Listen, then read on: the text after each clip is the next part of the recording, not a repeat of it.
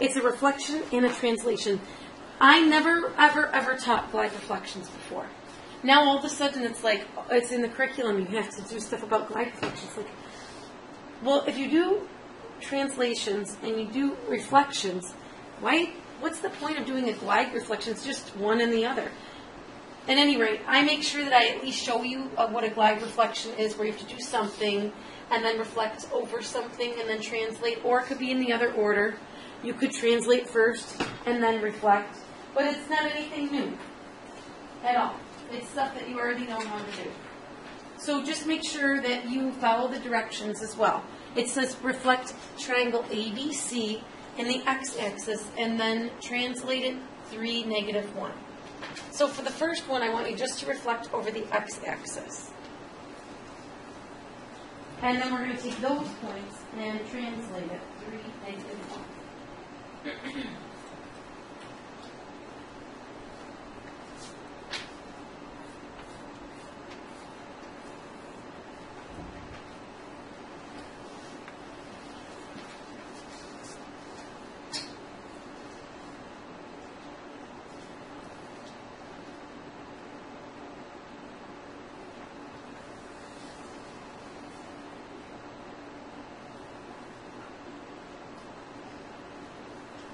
If it's in quadrant 3 now, when I reflect it over the x-axis, where's it going to land? I got to reflect it over, you want to use a highlighter, x-axis. What quadrant is it going to land in? 2. So it looks like B is 1 space away there. It should be 1 space above here. That's where B prime is going to be. Do you remember what the rule is?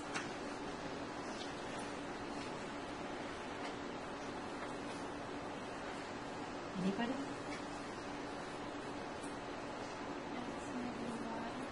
Let's see. X stays the same, yep, when we reflect over the x-axis. And all these should change negative, or from negative to positive. And I think those are the right points that I just plotted too, just by looking at it. -2, 1. -4, 6, -6, 3, looks good.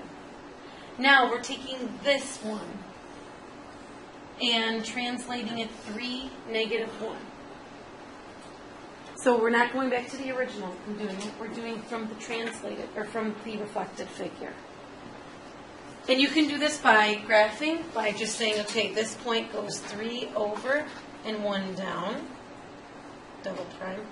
3 over, 1, 2, 3, and 1 down, double prime, 3 over and 1 down,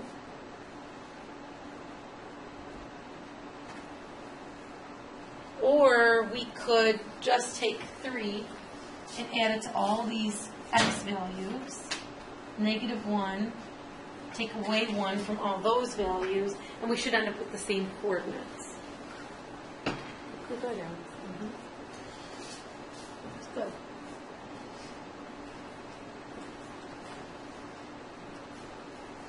So Matt, you're working on the points, right? What'd you get for A double prime?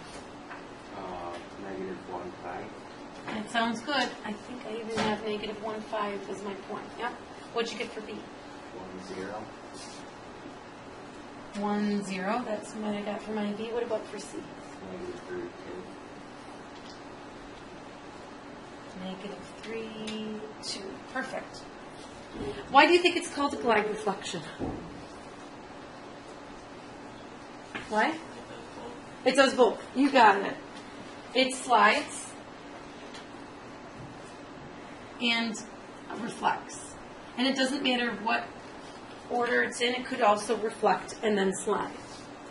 Now, is this the first time you've ever seen a composition with this open circle? It's something that's going to carry through trig, and if you go into college algebra, either one of those courses that you might go to next. This means that you're doing things in a certain order. Technically, you'd write it with what you want to do first. You'd actually be putting last. And what you want to do second, you'd be putting first. So the way you do this is you always work backwards.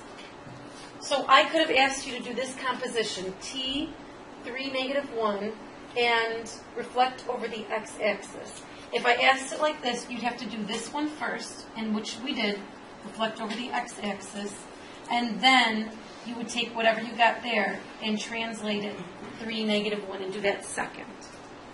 So this is just like kind of an introduction to looking at that open circle. It doesn't mean multiply, it's a composition. And it's the way we kind of put them together and make it so that we don't have to put all these written out with all the coordinates. We could ask you this type of a question, and you should know that you work backwards and you go reflect first over the x-axis and then translate the reflection or the image. So if you want to put the word backwards there, you can. And it's just an intro to this, because we're going to be doing more with compositions as well. Let's try the bottom one.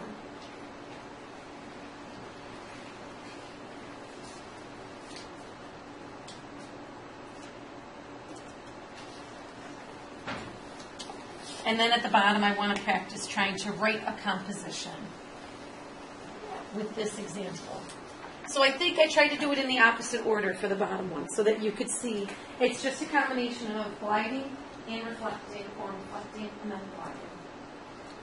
So we have the rule up there, translate xy by x plus 2y minus 3, and then reflect its image in the y-axis. So we're not reflecting the original, we're reflecting the image. One is built on the other. So you can see how if you make one mistake, how technically, of course, all your other answers are going to be wrong. But that's why when you make one mistake, we have to actually, on a Regents exam, follow through your one mistake and make sure you didn't make any more. And you solved it correctly from then on, and then you only lose 1 point for making just that one mistake. You can see how it gets a little tricky trying to do that. 6. Are these the same points as before? They're different? Yeah. Okay. The A is different, but the other ones are the same? Okay. Seems kind of the same. So we're going to translate 2, -3 first. Corey, already got it? Right? All right, so what'd you get for your A prime? -2, -8. So you're adding 2 here and taking away 3 here. -2, -8. Love it. Okay. Jake, what'd you get for B prime? 0, -4. And 2, take away 3. Yep, this is the sign numbers coming back. So remember in algebra, some people really hated doing these pluses and negatives and all that kind of stuff. This is the return of them. Jordan, what'd you get for C prime? -4, -6. -4, -6. That looks good. And what I can do is I could always just move 2 spaces over. 1, 2, 3, down. 2 spaces over. 1, 2, 3, down. 2 spaces over. 1, 2, 3, down. Sloppy. And let's see if those points match up. -2, -8 is A prime. B is 0, -4. -4, -6. Looks perfect. Okay, if you want, you can highlight the y-axis. That's still about 10% of the classes always reflect over the wrong axis. If you highlight the axis, likely of you reflecting incorrectly is much smaller. Okay, so you want to reflect over the y-axis, so it should actually reflect over the y. Now be careful, because if you highlight it, okay, B, when it flips over, it shouldn't move. So B should stay exactly where it is and be called B double prime. Okay? See the mistake you made? You reflected the image. For the original. Yep. It says reflect its image, so you want to reflect this one here. When we do compositions, they're always based on the one before it, so you kind of have to do the first part right to get the second part completely right, to get the third part completely right. They all build on each other. So B prime should be in the same exact spot, 0, -4. A prime. What's the rule again for reflecting over the y? Reflect over the y. What do you keep all the same?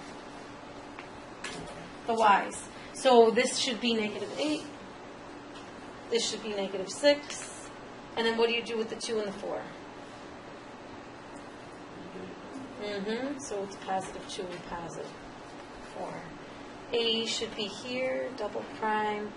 C is 1, 2, 3, 4. 1, 2, 3, 4.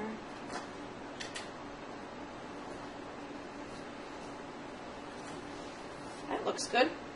Let's just double check the points are right. 4, -6, 2, -8. Looking good. Okay.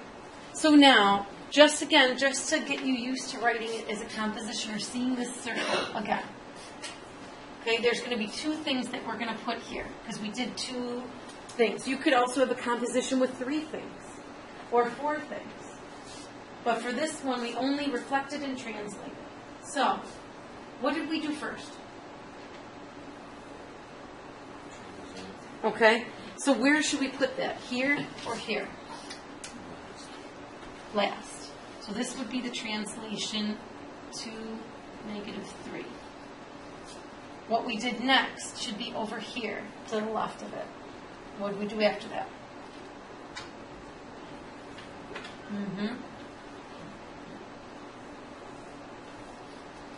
So just to get in the habit of seeing this composition, students, when they get to college algebra and trig, it sometimes confuses them and they go in the forwards way. We want to make sure that we're always working backwards, so that's why I try to have you build it. We incorporate it a little bit so that you have a little better understanding when it's time to go to trig or college algebra. So, any question? Easy stuff, wouldn't you say?